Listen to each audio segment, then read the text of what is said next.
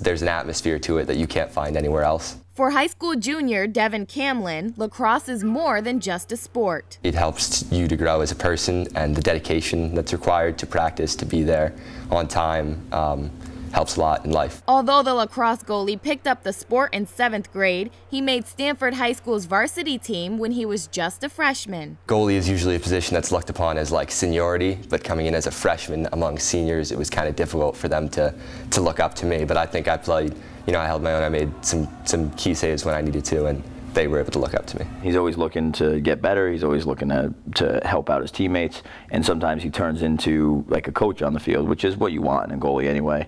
You want your goalie to be like the backbone of the defense. He has those qualities of being a leader and a good player at the same time. Camlin's athletic accomplishments don't end there. Just last week, Camlin became the first Stamford High boys lacrosse player ever to be chosen to play in the Super Junior Showcase. You get nominated by your team, and then there's 2 tryouts to see if you can make the junior game, and it's supposed to be a culmination of the best juniors in the state. Our program is less than a decade old, so it's a big accomplishment to go out there and play with teams like Darien, who have been around for 30 or more years. Instead of relaxing during his summers off, Camlin spends his time at lacrosse camps and plays on a travel team. Trying to get better is my biggest goal. He's more than willing to stand in front of whoever's shooting the ball just to get that extra rep in, and at halftime in games he's like, "Coach, let's go take some shots." So it's never ending with him, which is a good thing. Camlin's success doesn't end on the field.